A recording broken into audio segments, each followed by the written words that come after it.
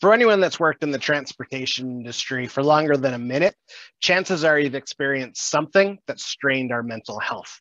So a number of examples that come to mind when I think about my own experience, first operating a commercial vehicle in heavy traffic to planning trucks, and all of a sudden a breakdown happens and you're scrambling trying to basically solve the problem to ensure you can plan that load.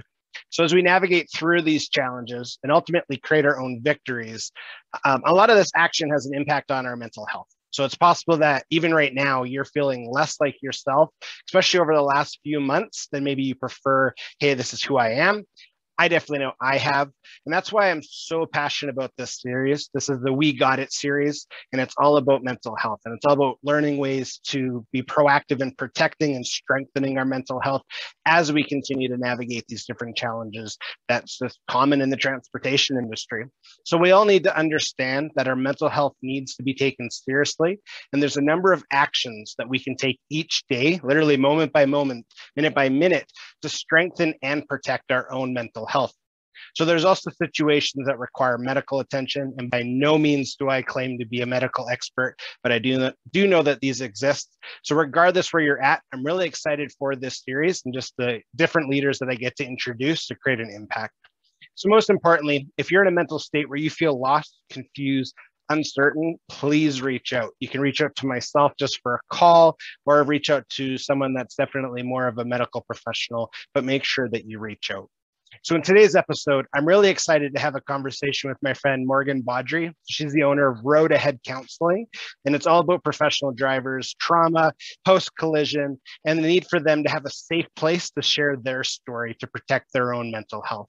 I'm really excited again, because this is part of our We Got This series. This is interview 1 of 2 with Morgan, which is super empowering just because I really respect what she has to say. So throughout Morgan's journey, she's learned so much about the importance of sharing our stories, especially after a traumatic experience, such as a motor vehicle collision. So far too often, the conversation stops once you hear something like, well, an accident happened, the driver was deemed not at fault, they must be okay. So as we know, they're not okay. And in today's episode, which is part 1 with Morgan, I'm really excited just to hear her perspective on just the different things that she sees and how she helps professional drivers. Well, let's get to it. Morgan, welcome to the Truck Focus podcast. Honestly, super excited for today. Even some of the stuff we were just talking about off camera, I'm just, I really appreciate your intelligence, but I also appreciate your humility. And I think just our episode or our interview today, I should say, there's going to be a lot of value offered. So welcome. Thank you so much. You're really welcome, Josh. It's such a pleasure to be here this morning, to be with you. I love your podcast. I've been enjoying it for some weeks now, and it's just a delight to be included in such company. I appreciate that. Spend some time with you today. Appreciate that very much. And yeah, thanks for taking the time to listen. I really appreciate just the support, and this journey has been awesome. So it's great to hear feedback. So thank you. Yeah, you're very welcome. So why don't you kind of start us off and highlight who's Morgan, and talk a little bit about your experience in the transportation industry, but also in the health and safety industry.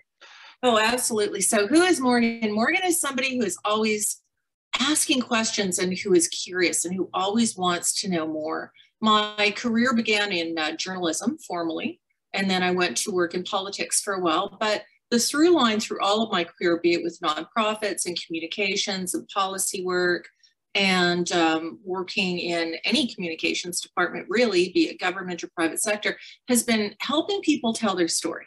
All policy is really grounded in stories. When people write a letter to a minister, they're writing a story. This is the story of my situation, and we're writing back, well, this is the story of our whatever. But then I had this incredible opportunity to work in the transportation industry. In journalism, I worked a lot with traffic safety, with police, mostly involving collisions, fatal collisions on Highway 17, through Kenora, Ontario, through the Dryden area down to Thunder Bay. It's a very dangerous road. And it profoundly affected me in what I saw and what I heard and what I covered in the courtroom and witnessed on collision scenes stayed with me and really influenced my choices when I had the opportunity to do traffic safety and driver examination with Saskatchewan Government Insurance. I wanted to learn more about some of the reasons that we have the policies that we do, and some of the reasons that make people tick and make them successful or unsuccessful in a driving environment. I started graduate school in 2016.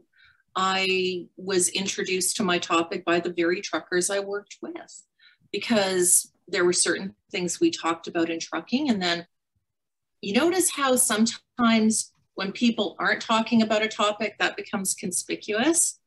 So I started noticing what we weren't talking about and started considering it. And then I switched my entire program over to a research project that became a thesis. And the subject was on how does trauma on the job affect truckers' lives, affect their professional lives and their personal work lives.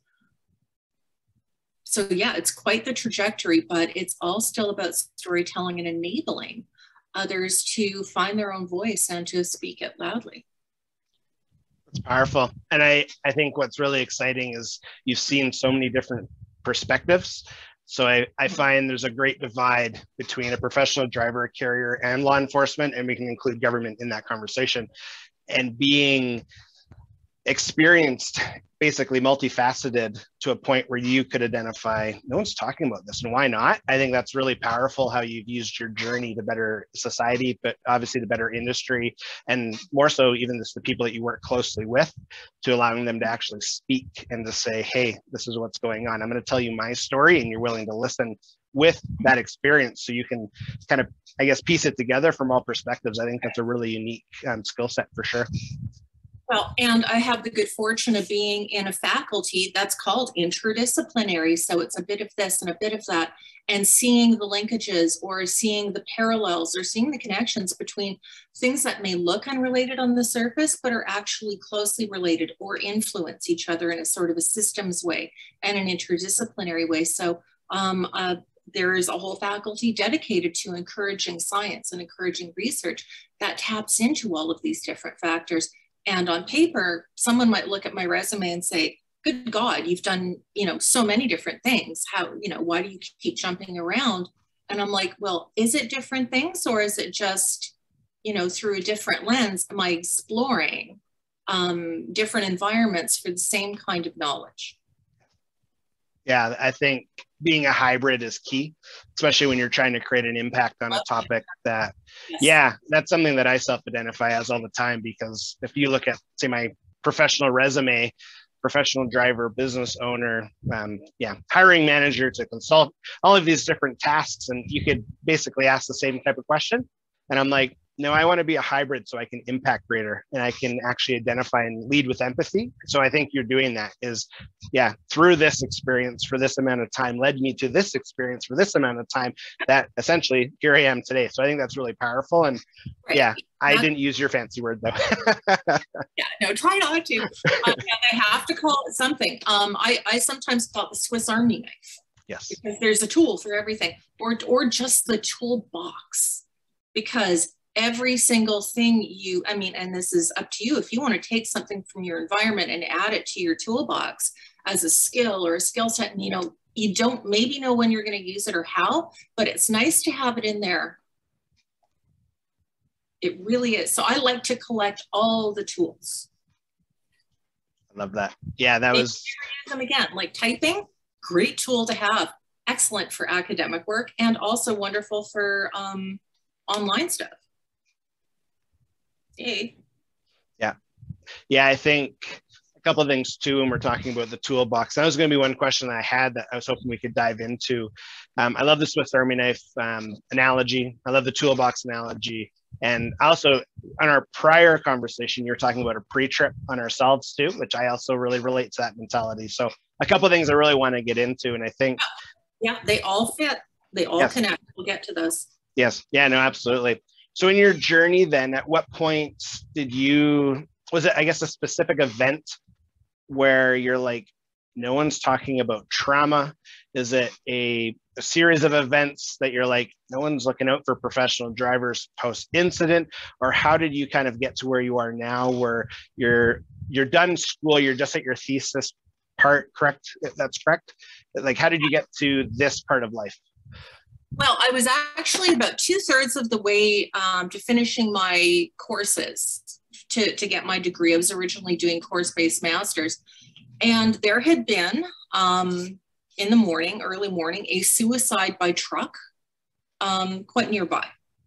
And the details were coming out in the news that it was a person with dementia who just stepped out on a highway in front of a commercial truck driver. But what I thought was peculiar about the story, and I probably only flagged this because I come from journalism, was it didn't talk a lot about how the trucker was doing. The story centered the scene, and you can imagine what a scene like that looks like. It's not pretty, and it's very traumatizing. So the story talked about how the EMTs that came to address the scene were profoundly affected and were given access to counseling. It spoke to the experiences of revulsion and disgust and horror of people driving by the scene or people who witnessed it in their vehicles, and the trauma that could flow from that. And I'm waiting for it and I'm waiting for it. And then there's one line in the story that the driver is doing well. And that's about it, and not facing charges. And I'm like, but how is he doing? Is he getting counseling? So the story focused on everybody else as a witness, but not the singular experience of being in the wrong place in the wrong vehicle at the wrong time. He actually caused this death, whether he was the instrument of this death. It wasn't really his cause, and it certainly wasn't his fault. And of course, it's appropriate that he's not charged. But his experience was direct and visceral. And of course, when we're talking about witnessing, he saw it all and probably will never unsee it. So this haunted me. It haunted me that the public was being fed a narrative that centered everybody but the trucker. The trucker, because they're not facing charges, is out of sight, out of mind. Oh, they're fine. They're not facing charges. But I'm like, are they fine? So that morning I had to do testing at a truck school, and I brought it up. I'm like, hey, anybody hear about this story? And everybody's, yeah, we've heard about it. What do you think of that? How do you think the trucker is doing? And they just kind of looked at each other and said, oh, he's probably going to retire. And I'm like, why air quotes? What does that mean? And they said, well, it'll be like the guy who a couple of years ago killed that high school student who ended up in front of him on the wrong side of on the highway. He's just not going to want to drive anymore. And I'm like, well, why are we talking about that in air quotes though? Why isn't he going to drive? Now I'm peppering them with 1,000 questions, and I'm supposed to be there for work. And I'm like, there's something happening here that we're not talking about, but that everybody knows about.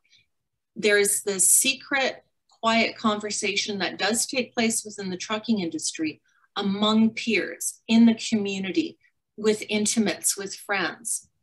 But it's something the public knows next to nothing about. And I really started to wonder, well, does academia know anything about this? I contacted my department head. She says, that's a good question. You should go find out. So I did the academic equivalent of Googling and looked for studies and papers, and there just wasn't a whole lot. And there was very little from Canada or referencing Canada. There's some good actual studies from the United States on trucking and mental health. But those studies themselves too took place in truck stops where you don't really dive deeply into the person's narrative, like how are they experiencing this, which was really the question that has been troubling me from the get-go. So I thought, well, I guess the only way we're going to find out is by finding out. So I radically changed my whole program. I was within 6 months of graduating, and chucked it all to do a massive research project, because this was such a really important topic and a good opportunity.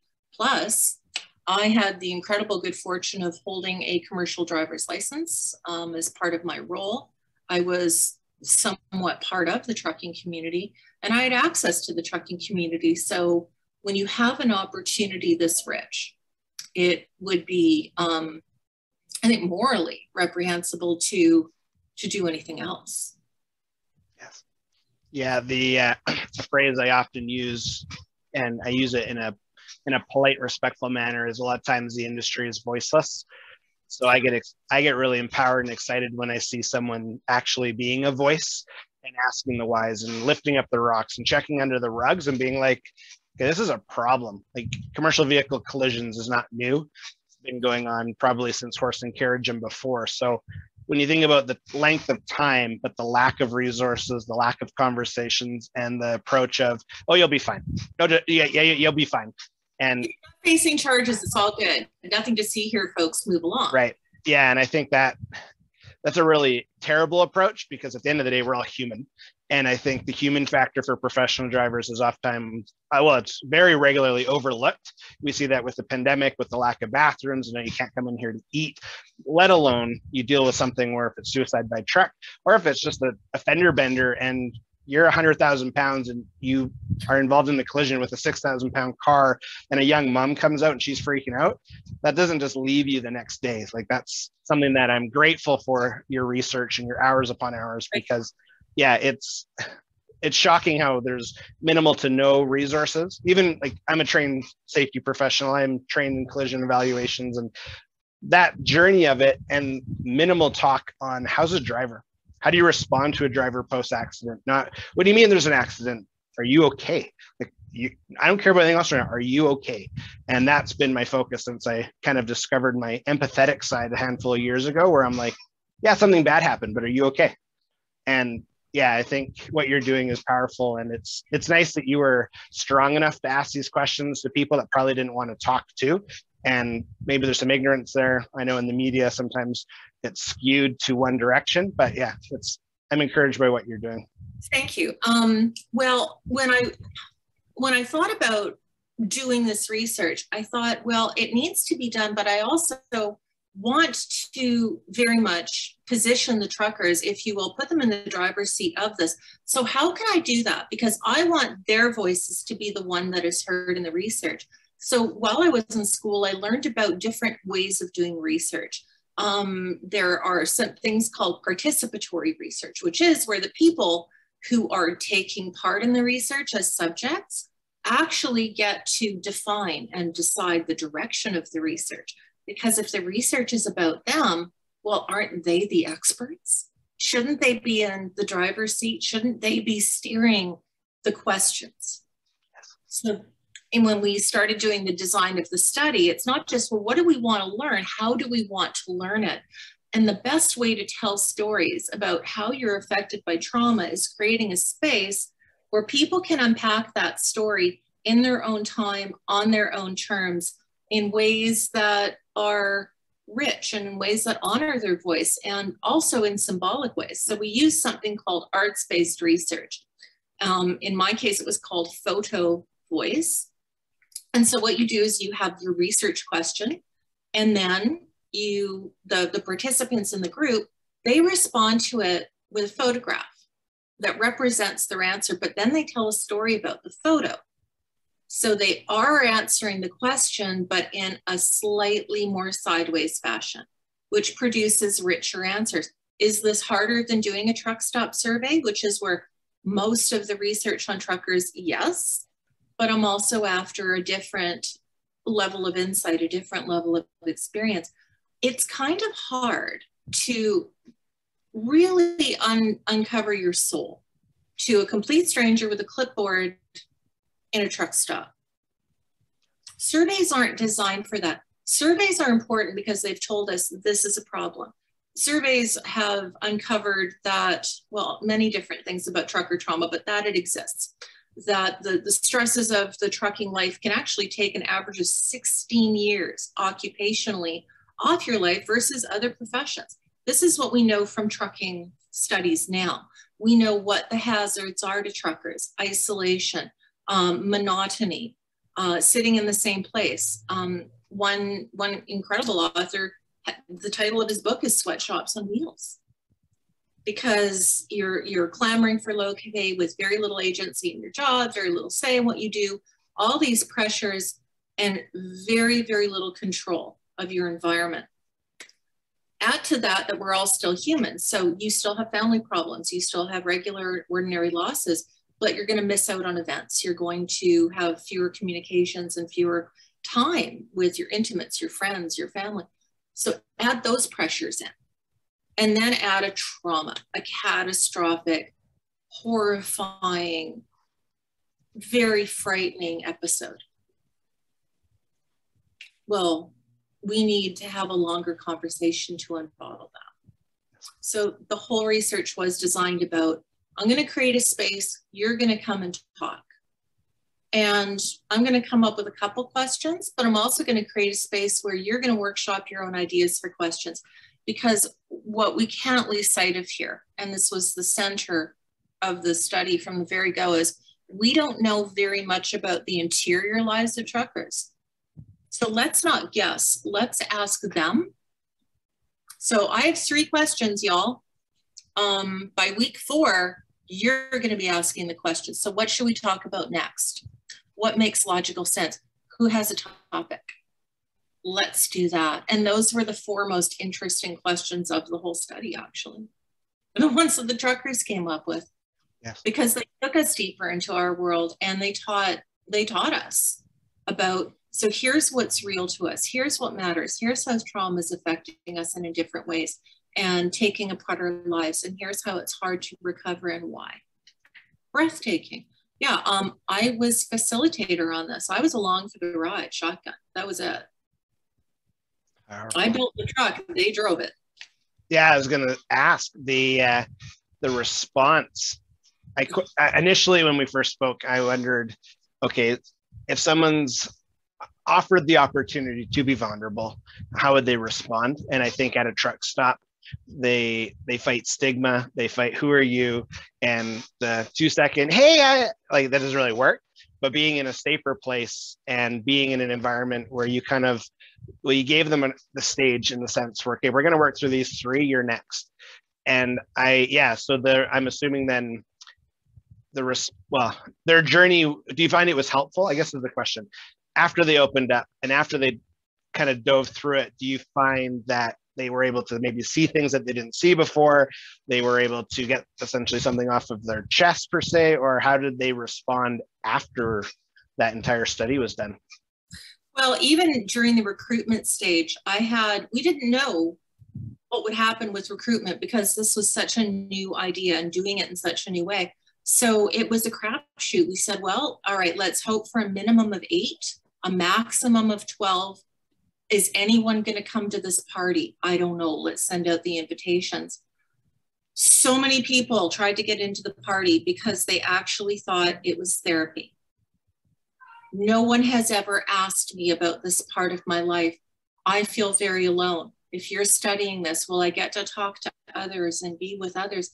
It was heartbreaking how many people just simply had never been asked to talk about what they had been through. This was just not a topic that came up, and nobody was interested in exploring it with them. So yeah, I ended up taking on 15 because I honest to God didn't know how to say no.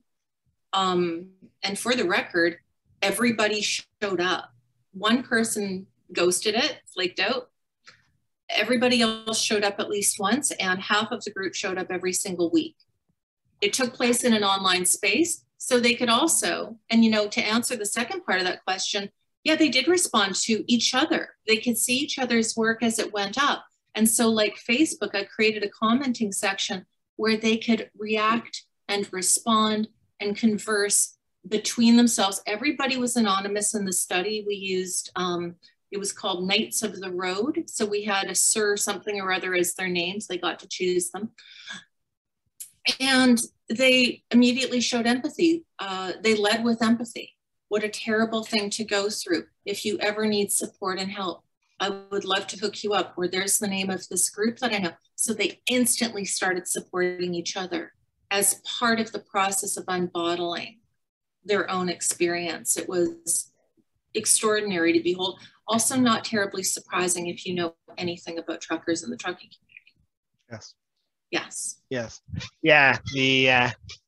I think that's one of the best things that I I monitor lots online in the trucking community because you can't be everywhere at once, but it's quite easy to monitor a handful of Facebook groups and just what are people talking about? What are people concerned about? And that's the best, in my opinion anyway, that's the best response is when someone says something and someone's like, man, I've been there before. How can I help? Because right there, it's just like, okay, that's the compassionate side of our industry that again isn't talked about enough. It's not really brought to light ever. But when someone's willing to say, if that's in a one-on-one environment, a group environment, a virtual environment, hey, I've been there, how can I help? Or hey, I've never been there, but how can I help? I think that shows the real strength of professional drivers too, is it's a really tight-knit community, even when it's not a tight-knit community, but it's nice to hear that's the response that you had. Absolutely. And that actually mirrored something I saw happening in many truck groups in the wake of the Broncos collision. I was actually ready to do my recruitment that week when Broncos happened. So because of that, and then I saw what was being discussed, and the Broncos really brought home for a lot of drivers their own individual horrors, because when a terrible thing happens and you've been there, suddenly you're reliving it now. That past, you haven't gone into the past, rather the past has come forward, you are re-experiencing it, which is characteristic of PTSD, acute anxiety, and things like that. So I immediately knew that we had to suspend my study. It was going no further until this case wrapped up, because the Broncos is a once in, well, there has never been anything like it, and God grant there never is again. I did not want to do my study in the shadow of this. This is not the reason for the research. The reason for the research is ordinary people who don't become international news in Germany are also going through this every day, and we're not doing it in the shadow of an exceptional event. Also, because everyone that I was going to want to talk to had triggered. They were enduring terrible pain, and in the groups, moderators were like, I would love to have some volunteers to keep an eye on certain members and just check in with them. People are needing a lot of support. So can you please be kind? Can you please be compassionate? And, you know, keep the discussion. It was remarkable how many side conversations were taking place, supporting the truckers who were reliving their own trauma. And it was happening live on Facebook. Wow. So is that what sparked your business, a Road Ahead Counselling, or how did everything you've been through, everything you've learned lead to, a Road Ahead Counselling? The Road Ahead was the first name that came because, of course, as we grow as people, we're all on a journey. A journey is like a road. A healing journey is like a road.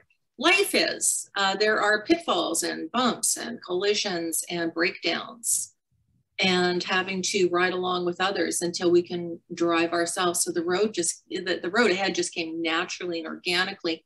But the idea to pursue a therapist career, which I'm also doing in tandem with my master's studies, just became an idea that evolved out of the incredibly huge response in the recruitment, because people were saying, well, we don't have anyone to talk to.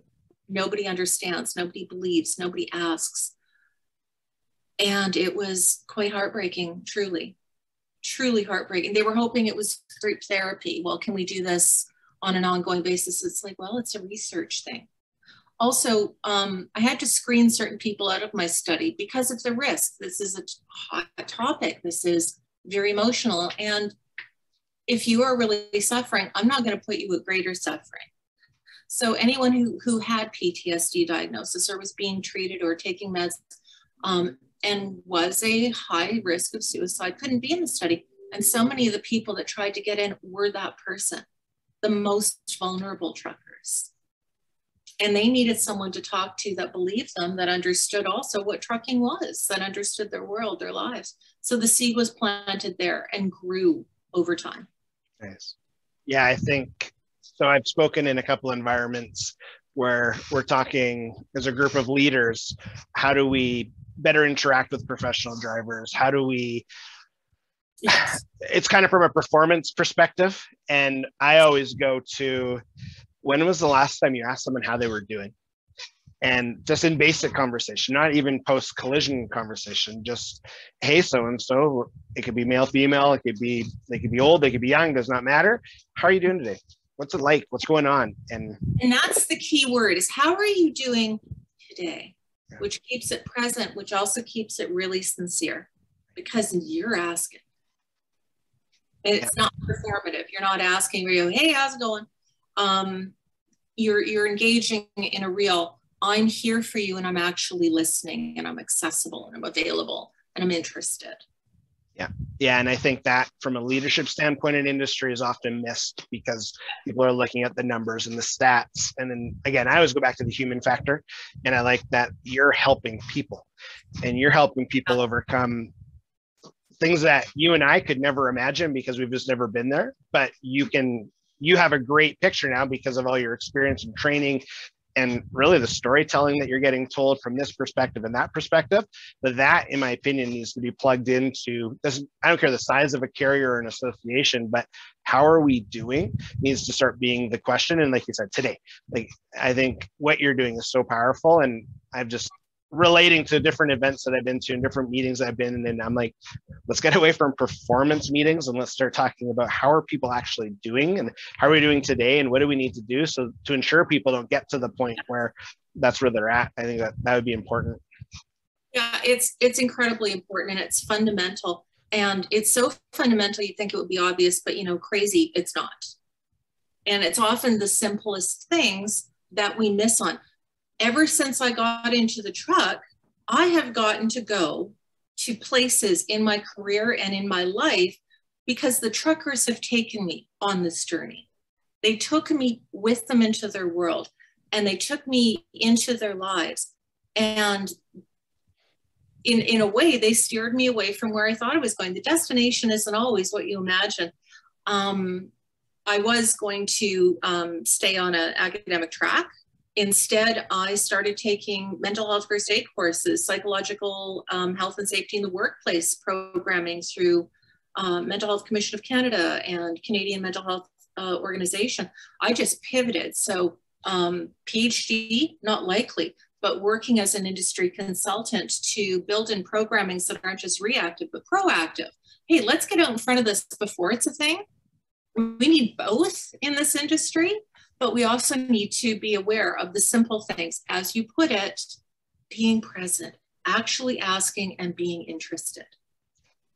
So yeah, no, truckers took me along. They picked me up like a hitchhiker, and I have been to places thanks to them and their patience and their generosity. Powerful. Yeah, they're incredible people as professionals, but this is people. And I think we have, 3 or 4 direct in our family that, like, my father-in-law has been an over-the-road professional driver probably 2 or 3 years longer than I've been alive. And I'm just like, some of the stories and the fact that he always smiles, and his first question is, how's the kids? How's the kid? I'm like, okay, like, he's not the only one. He's a super great guy, but I'm like, he's not the only one, because you can talk to other people in a very humane environment where it's not hierarchy ran. It's very personal. It's the same thing. How's your family? So what do you like to do when you're not behind the wheel? And how are you actually managing that while you're working 70 hours a week, while you're dealing with snowstorms, while you just dealt with this collision? Like, yeah, those are more of the conversations that we definitely need to have. And I'm really excited for just your business venture too, knowing the impact it's having. Well, and also there's so much opportunities, again, in my new world that the truckers dropped me off at, which is the world of counseling and therapy. Therapists probably don't know a lot about the world of trucking, because we don't know a lot about the world of trucking unless we are personally connected to it or personally know somebody in it. I don't know if you've seen Ice Road Truckers yet, the terrible and bizarrely, Anyway, less said about that, the better. But the way truckers are portrayed in television and in media is, well, they're not great people. They're almost never male. Well, they're almost always male. And this is just a caricature. This is a stereotype. This is an idea grounded in myth and mythology, and doesn't represent people. So the public, though, is fed this the same way that they're told by the press that the trucker who just killed someone is fine because they're not facing charges. Are they, though?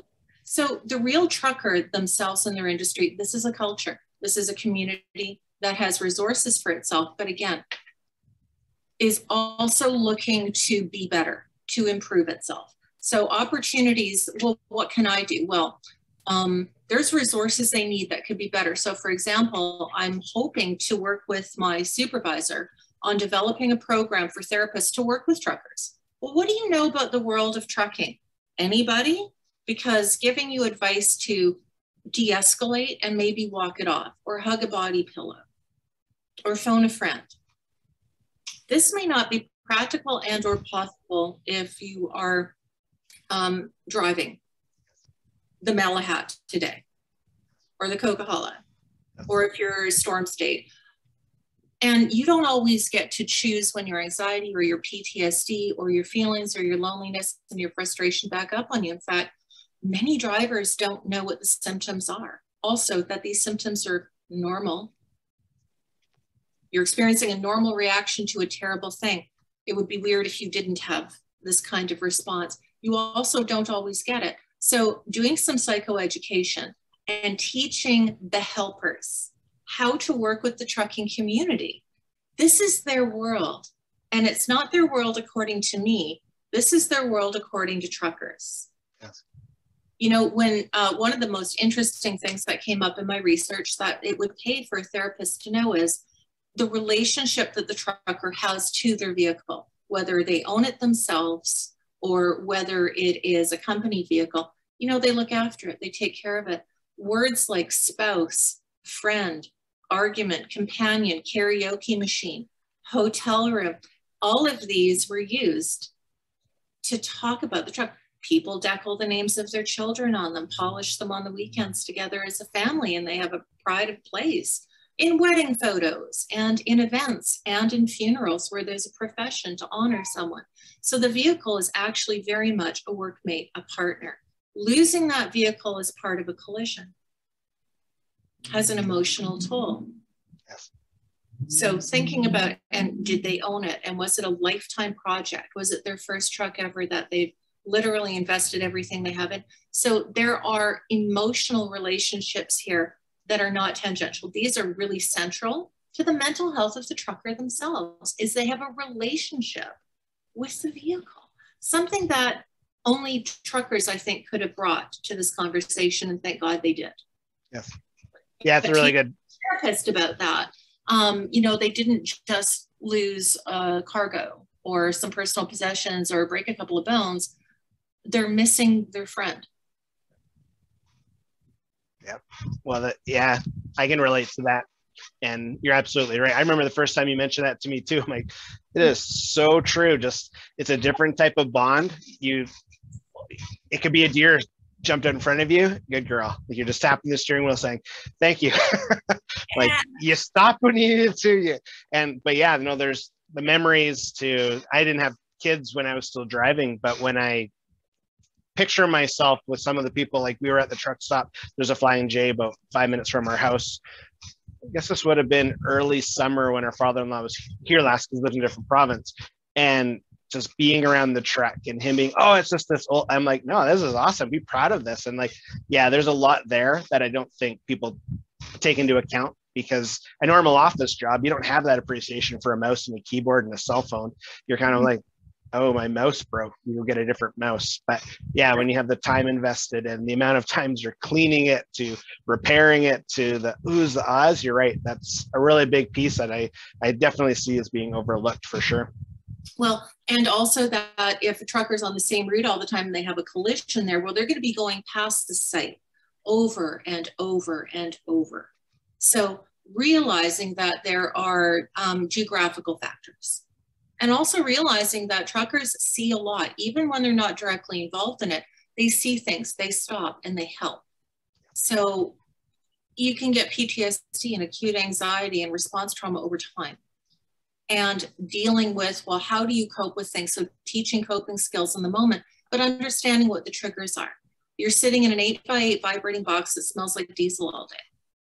So this in itself is going to impact your mental health, the constant mental focus. So teaching helping professions about the world of the trucker, I think, will make the helping professions a lot more useful to truckers, but also teaching them that, of course, you think it goes unsaid, but truckers don't keep normal hours, especially long haul, because things get delayed, audibles get called, loads are late, loads are early.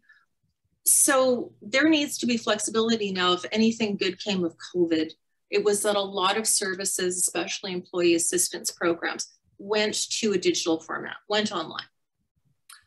Now it's, so not only are you accessible with that, because, you know, if the wheels aren't turning, you're not earning, right? You don't have time to sit in a therapist's office. You really don't. But you maybe can make time for it on the road. Maybe. So make that possible. Make it possible to be accessible in terms that are relatable on a schedule that fits them. And yeah, that might be weird hours. So be it. This is what needs to happen to have meaningful supports. Morgan, thank you so much for hopping on today. I know this is part one of part two, but just the amount of value that you shared and just the support you're offering industry, greatly appreciated. So I thank you so much. If you are interested in learning more about Morgan, definitely check roadaheadcounseling.com as well as knightsoftheroad.ca. So Road Ahead Counseling is Morgan's counseling company. Really believe in what she's doing because, again, as being a driver advocate, I really appreciate anyone that takes as much time studying as she has, as well as just getting to know drivers in a really vulnerable state. And the entire intent is to help. And she really is helping. She's phenomenal at what she does. So I definitely highly recommend that you check her out. And just, visit her websites. But again, Morgan, thank you so much. Really, really appreciate you joining for part one. Super hyped for part two. So all of our dedicated listeners, definitely recommend that you wait for a couple more weeks for part two to come out. But again, thank you so much. And anyone that took the time to listen today, again, I just really appreciate you. I appreciate the fact that you're investing your time in just, being introduced to our different industry leaders, especially Morgan coming today. It was super just awesome. And I'm so grateful. And just thank you, dedicated listeners, as well as to our new listeners. If this is the first time you've ever checked out the podcast, just super grateful. I really appreciate just your time and your investment. So if you are listening to this on a podcast platform, Apple, Spotify, Google, all that good stuff, I do ask you to subscribe, hit the like button, even share it. This was a really, really in-depth episode that I'm just super proud of. And this is part of our We Got This series. So it's all about mental health specifically in transportation. So I highly recommend that you share this out. Same thing, if you're watching this on YouTube, hit the subscribe button, hit the bell, so that way you're notified of all upcoming episodes. And like I said, there is a part two. So we will see Morgan again in the next couple of weeks, which is just super awesome. And again, thank you so much for all you guys' support. Hope you have a wonderful day, and let's create a pivotal impact. Bye.